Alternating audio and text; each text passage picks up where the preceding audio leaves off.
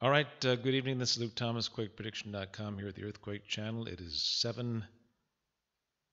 6:55 in the evening on October 20, 2020. Wow, lots of 20s there. 6:55 in the evening on Tuesday, October 20th. We've talked to you a couple, 2, 3 days ago, and the situation is getting more intense each minute that passes. Let's kind of give you a review. On October 18th and 19th is when we expected the quake in San Francisco to hit. And on that day, we had a 3.4 in Northwest California, 3.5 and a 3.2 in Southern California, and a 3.5 in Ludlow near Barstow, which we were talking about in the video. And then on the 19th, we had a 3.1 in near Barstow again, and a 3.8 and a 3.4 northwest of San Francisco near Willits, California. And then today we got a 3.4 just west of the Salton Sea near Ocotillo, California. Now here's the situation.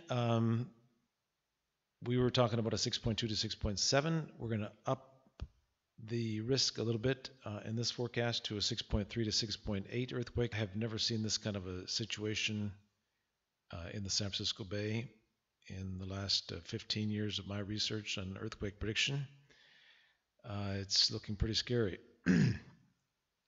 Here is the next two specific times when this quake could happen. 11 a.m. tomorrow, the 21st, on a Wednesday, and also on the 23rd, when you can see the spikes in risk over on at QuakePrediction.com on the maps and the graphs over there.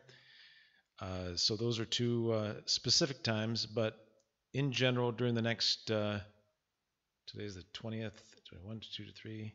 So during the next 72 hours, most likely sooner than later, because this thing was supposed to break on the 18th into the 19th.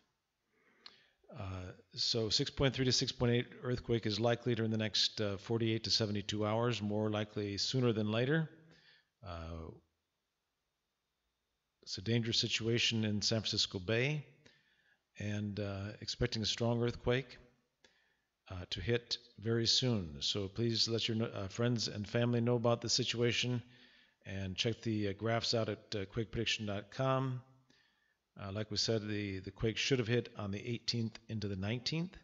So we're raising the risk to 6.3 to 6.8 during the next 48 to 72 hours. Please be ready for this earthquake. It looks like it'll be definitely a big earthquake. And most likely along the San Andreas Fault between Santa Cruz to San Francisco to Point Reyes, somewhere in that area, expecting this quake to hit 6.3 to 6.8.